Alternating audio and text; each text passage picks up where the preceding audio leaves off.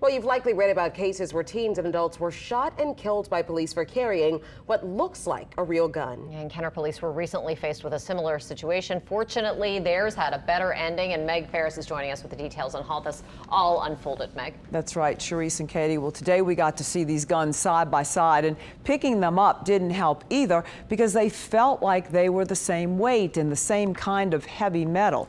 Here, see what you think. Take a look at these guns. They're handguns, revolvers, and semi-automatic rifles. Are they real? If so, which ones? Can you pick out which ones are BB guns? Well, early Saturday morning, this man on Roosevelt near Veterans could not tell. He is coming up my ramp. Help me, they're trying to kill me. I'm looking around and he's like, they're on top of the roof. I'm thinking this guy's on drugs or he's having a psychic breakdown. And he's like, here, hold this. And it's a gun wrapped in a thing. Man, get that away from me. And neither could Kenner police officers answering 911 calls of a man aiming a gun at cars driving by. They drew their guns and told the man, drop your weapon. It's a threat. It's a threat not only to them, but to the general public. I would say if that individual did not drop that weapon, it'd be a whole different story today. That's why Kenner Police Chief Keith Conley wants you to see these weapons side by side. Now look, we've marked the real guns with a yellow Post-it. He says, imagine if you're an officer on the scene. They have a split second to make a determination.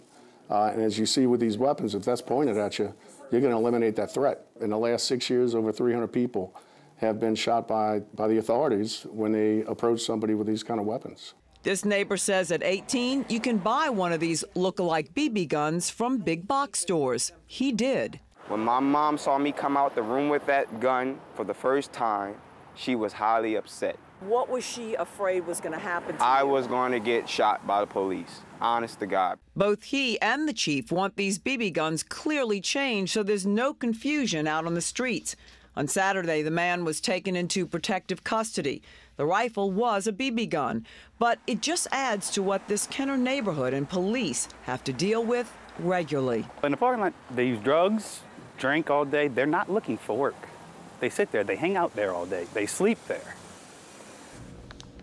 Now, the chief says some of the real firearms and BB guns are made by the same manufacturer, or they sell the licensing for the design and markings to toy companies so they can replicate their weapons. So he plans now to talk to lawmakers to get guidance on how to move forward to make these weapons look completely different.